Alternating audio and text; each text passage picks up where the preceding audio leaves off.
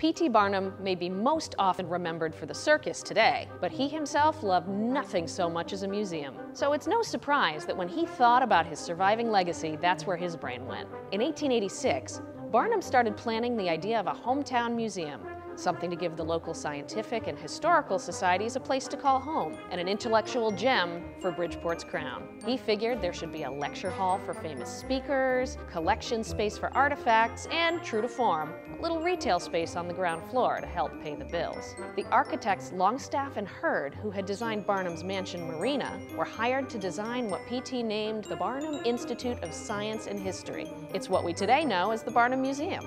P.T. was involved in planning right up until his death in 1891, and the museum opened in February 1893. The Bridgeport Daily Standard called it a triumph of architectural taste and skill. That's today's Barnum Fun Fact, and if you didn't know, now you do.